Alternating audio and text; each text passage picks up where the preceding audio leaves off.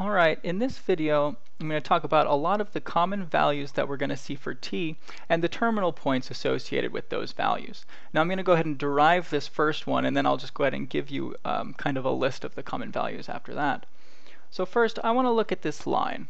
This is the line, should all be familiar with this line, passing through the origin that has the same x value as it does y value, right? This is the line y equals x. Now I want to make some observations here. If this is the line y equals x, notice that it's going to bisect this first quadrant exactly in half. So I know that from our previous video that if I went from my initial point all the way to the top of this y-axis here, that would be pi over 2 measurement in t, right? So I'm only going to go halfway there. Right, I'm going to go halfway to that top. We go to this point right here.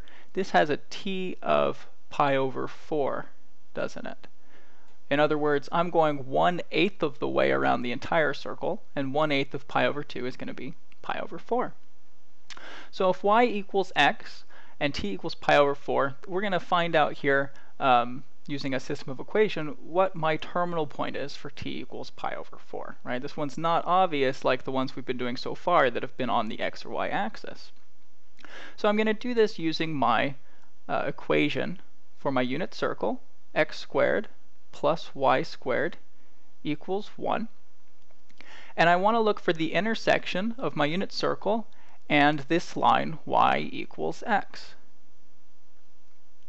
Right, so there's a little bit of review. Remember, when we have multiple equations, or we're looking at an intersection of two equations, this is called a system of equations. Now there are several ways to solve it, but the most direct way in this case is going to be the substitution method. Okay, and you can go back and review this if this is all Latin to you. But what I'm basically going to do is, I know that y equals x, so I'm going to plug in x up here for my y value. So this system of equations gives me the single equation after substitution of x squared plus x squared equals 1. Now any solution of this equation is going to give me an intersection between the two equations. So x squared plus x squared equals 1. That's the same as 2x squared equals 1. That's the same as x squared equals 1/2. Now again, I'm taking the square root of both sides, so remember that I need to have that plus or minus on the right. So I'm going to have x equals plus or minus, and then the square root of 1/2, remember I can just take the square root of the top and the bottom separately. So that's going to be the square root of 1 on the top, which is just 1, over the square root of 2 on the bottom. Let's go ahead and practice rationalizing that denominator. That's going to be the same as plus or minus square root of 2 over 2. Alright, so now we have it, right? I know that x is plus or minus square root of 2 over 2, and I know that y equals x. And remember from our quadrants, I know that here in quadrant 1, both x and y are positive. So if this is my p, that's going to give me a p of positive square root of 2 over 2, positive square root of 2 over 2. And we've just found out now what my terminal point p is for a t equals pi over 4. Now this is a pretty easy one to do because this y over x is a nice line. But before we move on and I give you that table of the common terminal points that I promised you, I want to make one more observation. I did have a negative solution down here, didn't I? So it's possible for this to be negative. Now what would that be? Well, that would be this point down here, wouldn't it? Let's call this point Q. So if I looked at this solution down here, this is the other solution to this system of equations, right? This is, excuse me, this is also an intersection of the line y equals x and my unit circle x squared plus y squared equals 1, isn't it? Now in this case, Q is in quadrant 3, so that means that both my x and y are negative, which I knew because y equals x, doesn't it? So they either have to both be positive or both be negative. So my Q down in the bottom left there would be negative root 2 over 2. Negative root 2 over 2. All right, so we've solved this out. When t equals pi over 4, my terminal point is root 2 over 2 root 2 over 2.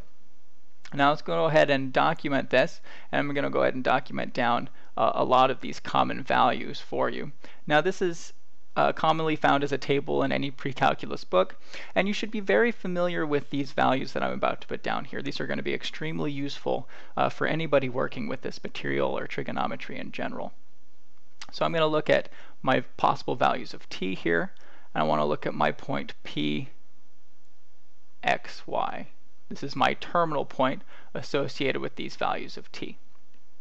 Now I'll start with an easy one. We know that when t equals 0, that just gives me my initial point, right? We know my initial point here is the point x equals 1, y equals 0. When t equals pi over 6, right? So this is pi over 6 is about right here. I'm going to have a x value of square root of 3 over 2. And we didn't derive this one yet, but you can see this in your book, or if you're in one of my classes, this is an exercise in this section. The next value, this is the one that we just derived out. This is when my t equals pi over 4. When t equals pi over 4, we just found that we have an x value of square root of 2 over 2 and a y value of square root of 2 over 2.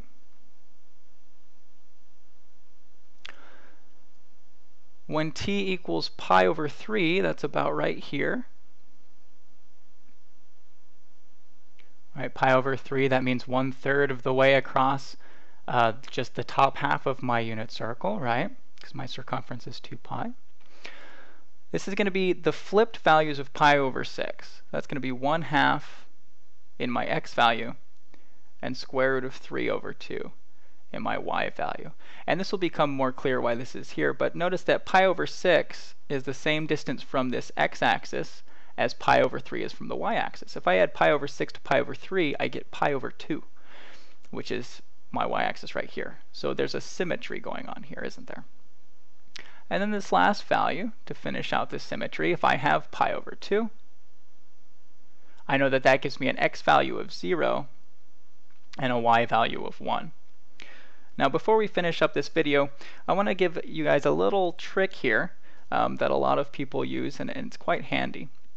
Notice that I can kind of generalize this order. If I start from 0 and then go incrementally up, pi over 6, pi over 4, pi over 3, my x-coordinates kind of follow this pattern. You notice I can write 1 as the square root of 4 over 2.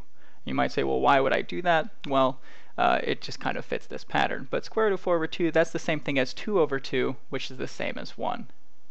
Right? So if I stay in my order, the next is going to be the square root of 3 over 2. Then I have the square root of 2 over 2.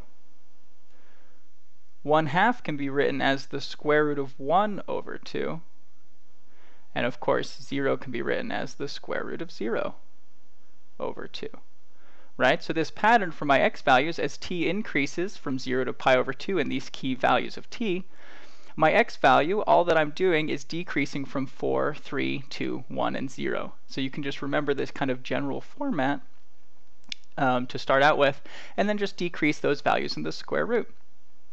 Now the y value follows a similar pattern. If you notice here, I'm going 1, root 3 over 2, root 2 over 2, etc.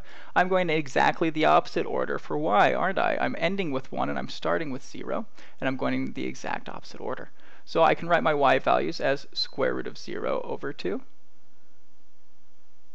square root of 1 over 2, which is the same as 1/2, square root of 2 over 2, square root of 3 over 2, and square root of 4 over 2, which of course, as we just discussed, is the same thing as 1. So this is a little trick you can remember if this helps you, or if you're okay just remembering these as they are, this is fine too. And once we get into triangles, I'll have even more tricks to help you to remember these values. Alright, that finishes up for this video. In the next video, we're going to introduce reference numbers. This is going to be something that's going to let us use these 5 points to be able to find the terminal point of any value of t around the circle that has a denominator the same as these. And it'll become more clear in the next video. We'll see you there.